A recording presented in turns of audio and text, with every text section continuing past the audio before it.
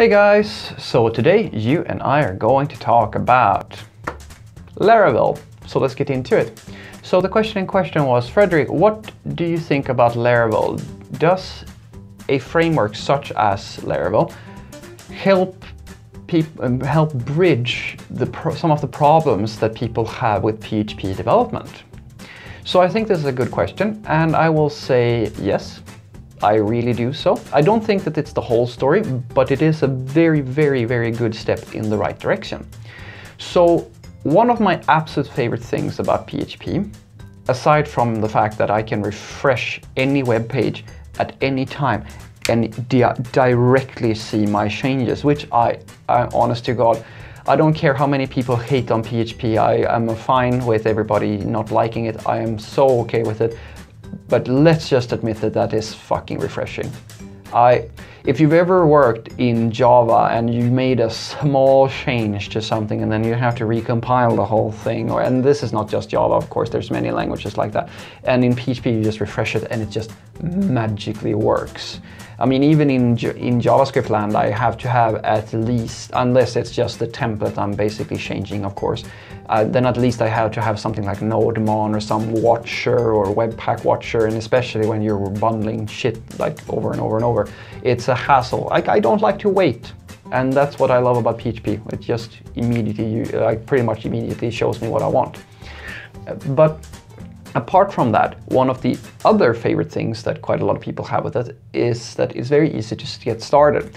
Now, one of the main reasons why it's so easy to get started is because the way it's structured with these hyperpages, where you basically, I mean, every web page that you seek is pretty much a hyperpage, or every hyperpage can turn into a viewable page, which means that you the best way I can describe it is kind of like it almost feels like you're template coding. Like you basically have a PHP page or a code injecting system for HTML, where you could just sit and write your entire logic and your HTML and so forth on one page. And if you didn't know this is actually very common.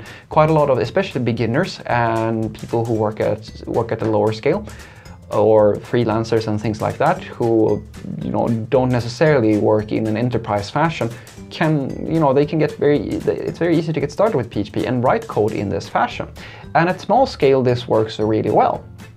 It's very easy to get started and it's easy to feel empowered to do something. Now the issue is when you want to make more advanced applications, where you might want to make an API of some sort, or maybe you want to scale the system up to a corporate level, where you have different routes with different access rights, and you might have sessions and things of this nature. Then this idea that, okay, you have one page, you write all your logic on that page, and if the user goes to that page, they're going to see that logic, and then you go to the next page, and then you basically duplicate the things that you want on that page, and then you add the things that are going to be different, which usually at a smaller scale is things like images and things such as query parameters, stuff like this. These things are fairly simple, but the danger is that if you try to use that approach when you want to scale it up to the cases that I've mentioned, it's going to blow up in your face. You're very likely going to create a situation where you can't sustain a scaling application that goes up to really large scale by doing this, because duplicating logic over all of these pages is going to be a big hassle when you need to synchronize all of this, and if you make one change over here, you have to duplicate that change in 15 other pages and so forth. It's going to be very tricky for you to maintain that. So that brings us to something that I think is worth mentioning, at least this is what I believe. There's a lot of people who don't like PHP, and I understand that there are reasons for this.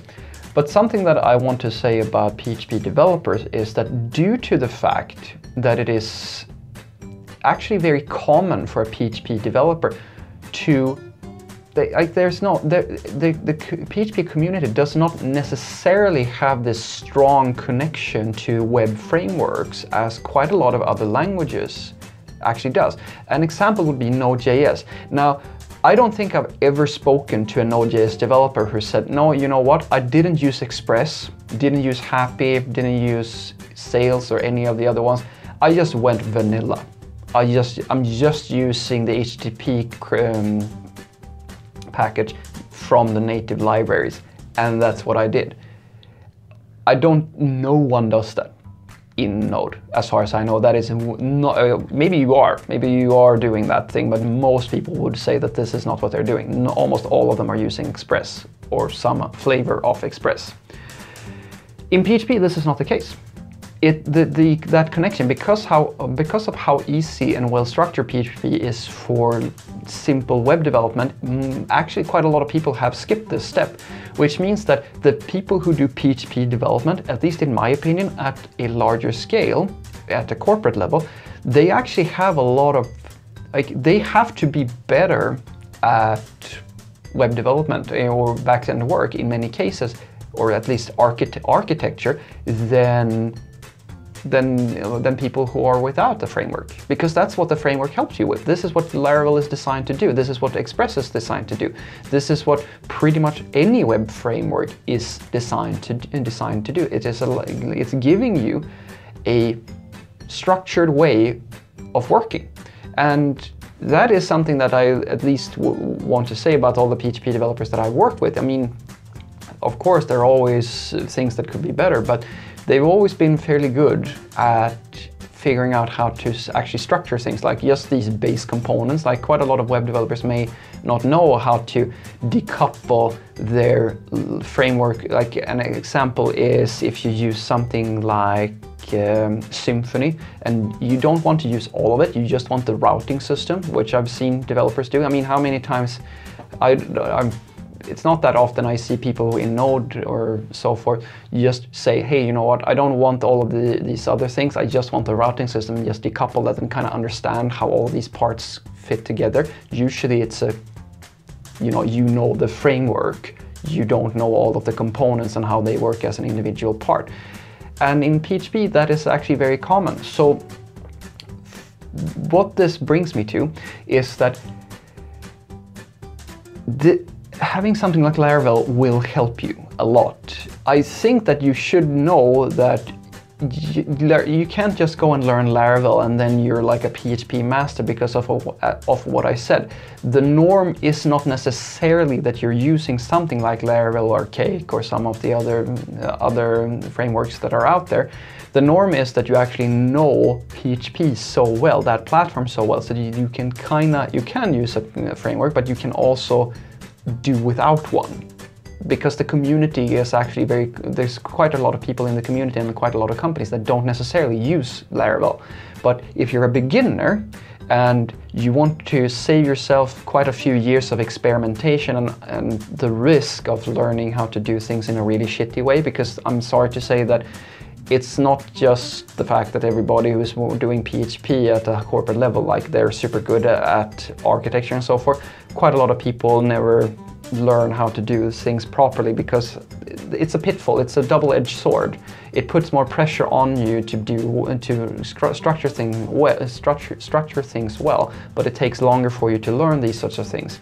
So Laravel can absolutely help you with this because it's designed, that's what a web framework is designed to do, to save you the hassle of having to reinvent basically what is a web framework from scratch and rediscovering it and recreating it in most likely a very similar way to what these standard projects are giving you.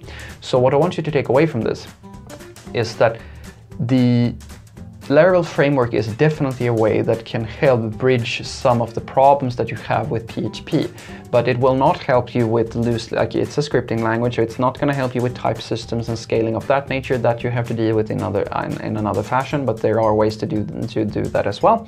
It will not help you with necessarily help you with getting a job, as an example, because the diversity of people in PHP is fairly high, where there's one school of people who actually don't use any framework for PHP because, I mean, when it came around, this hype around web frameworks wasn't all that high. We're only in more recent time where everybody's using a web framework. When PHP was around, it was just designed to work on a page-by-page basis, and quite a lot of master PHP developers are still working in that fashion, and quite a lot of companies are.